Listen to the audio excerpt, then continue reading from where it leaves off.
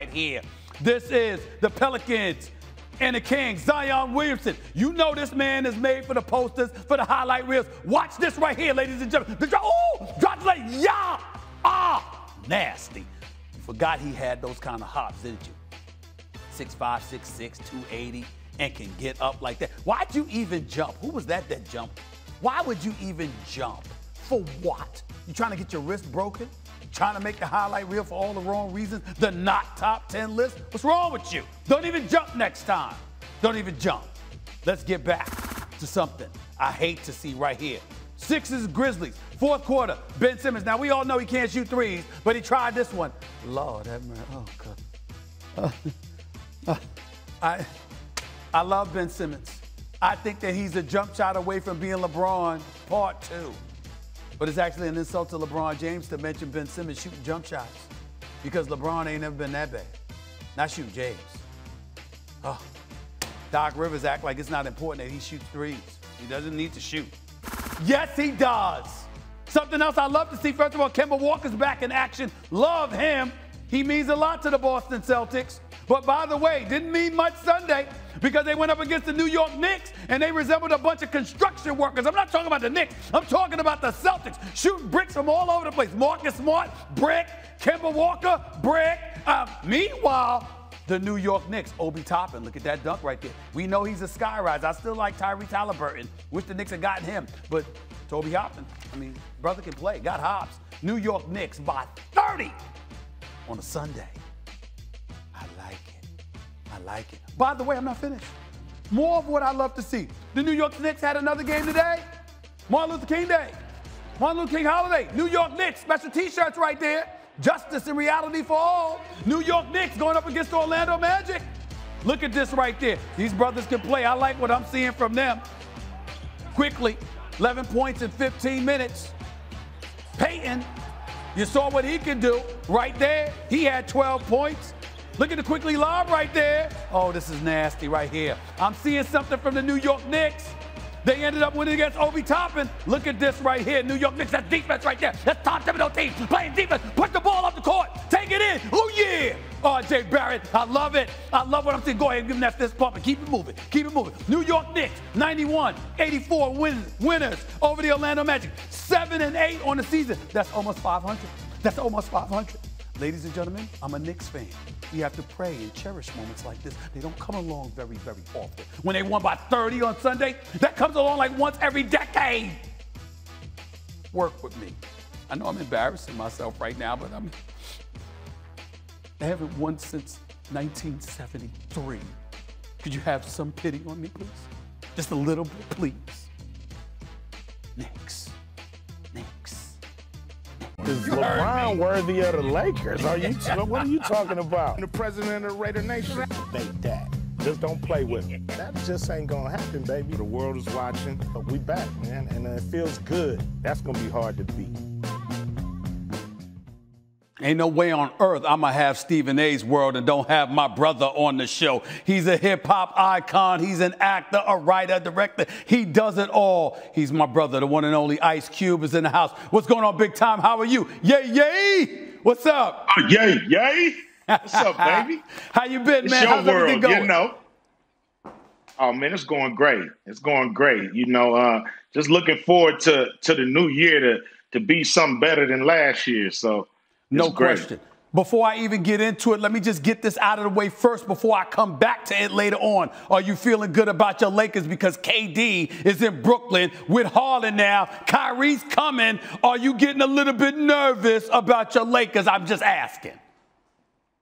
We ain't worried about nothing. You know what I mean? Won that championship last year and planning on going back to back.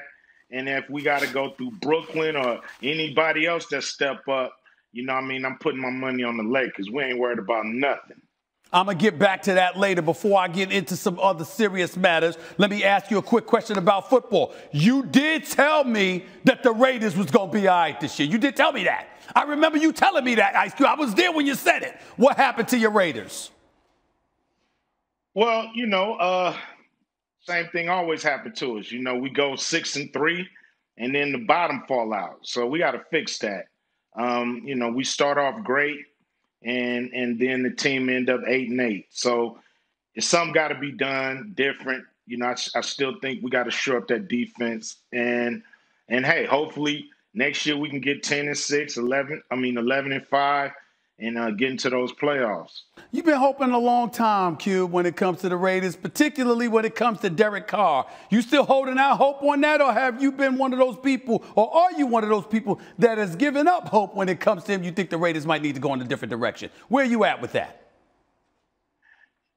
I mean, I like the quarterback. I think he, does a lot of things well. You know what I mean? I would love for him to maybe follow through on a couple of throws, you know what I mean? And not be so back-footy with it, you know what I mean, and step into some of those throws. But for the most part, it hasn't been his fault we haven't won. It's really on the other side of the ball. We just got to shore up that defense because you can't expect him to score 30 points a game every game. So that's just asking too much in any quarterback. It's all on the defensive side of the ball.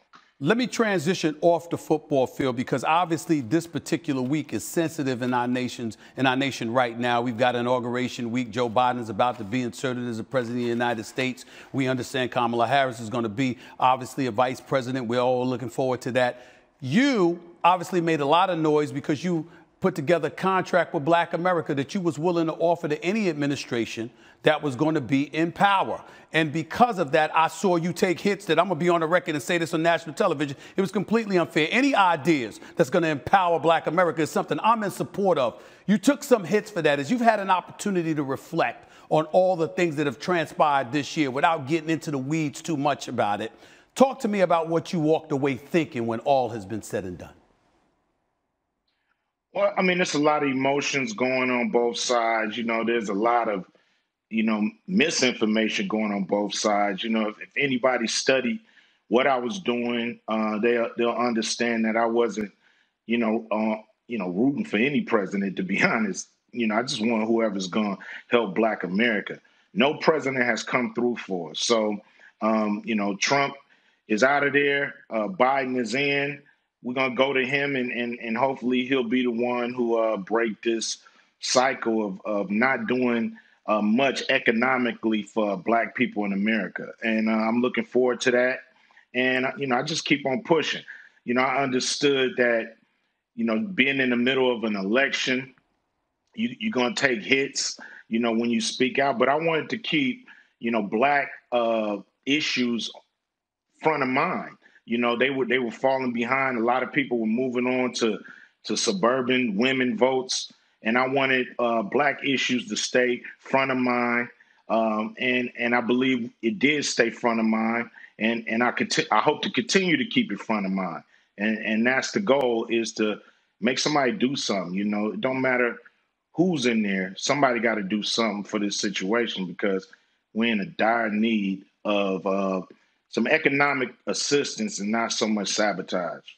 Anybody that knows you knows that you ain't going to stop pushing because you've never stopped pushing a day in your life. Look up Ice Cube's history, and it speaks for itself. Having said that, I can't even begin to imagine. Maybe I could, because I've been accused of that from time to time myself when I'm willing to tackle issues where people are willing to question our Blackness, calling us sellouts and things of that nature. I know how it's hit me in the past. I never dreamed of my wildest dreams anybody would ever say that about you, but they did. How did that make you feel, and how did that affect you, or how has that affected you and your thought process moving forward?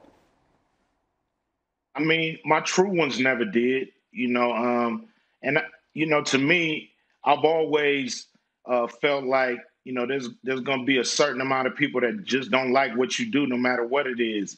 So I'm never concerned with that bunch or that crowd, who's not looking at the facts, who's quick to follow, the crowd, follow the herd, follow the headlines, and not look at me as an individual and what I've done and what I'm doing. So I'm not really worried about the suckers. I'm just worried about the people that's real, that want to get something done, that ain't caught up into, a lot of this nonsense, because you throw everybody away, you're going to look up and you ain't going to have nobody to throw away. You're just going to have a pile of trash. So at the end of the day, we got to keep pushing. And everybody got to do what they think they need to do to best help the situation. And that's all we're doing. Everybody's doing their best to help our situation. Nobody has the answer. Nobody has the magic program that's going to fix everything. Could have said it better myself. Ice Cube, let me go back onto the court of play because, again, I'm going to get back to your Lakers, getting off the serious issue, getting back to the court of play. I'm going to ask you one more time with a straight face. Yeah. Because I had your boy Snoop on here. He didn't seem concerned either, but I spoke to him before Harden arrived in Brooklyn. You sure you're not worried at all about KD, Kyrie, and James Harden in Brooklyn possibly knocking off your Lakers? I'm going to ask a question again. I'm not worried about them knocking off the Lakers. You know, is that a great big three? Of course. You know, it's a great team. But I'm not worried about it. I think we have a great team, too. I think we've added some great pieces to ensure that we will go back-to-back. Snoop laughed when I asked him this question. Maybe you won't laugh in my face either. You sure you ain't worried about the Clippers? Clippers with Kawhi Leonard and Paul George. You sure you're not worried about the Clippers? Boy, nobody worried about the zippers, man. Nobody's worried about the Clippers. Okay. Nobody worried about the dippers, man. I had to check. Listen, before I let you get on out of here, we're approaching the 1-year anniversary, tragically, of Kobe Bryant's passing. And I put together my list because I know how a Laker fan you are. I got my top 5 moments on the court for Kobe Bryant, and I want you to critique them, okay? I want you to tell me, once I give you my top, I'm going to give you one by one from 5 to number 1, and I'm gonna ask you what your thoughts about that, all right? You ready? You ready? Number 5 on my list, Ice Cube, when he dropped 61 at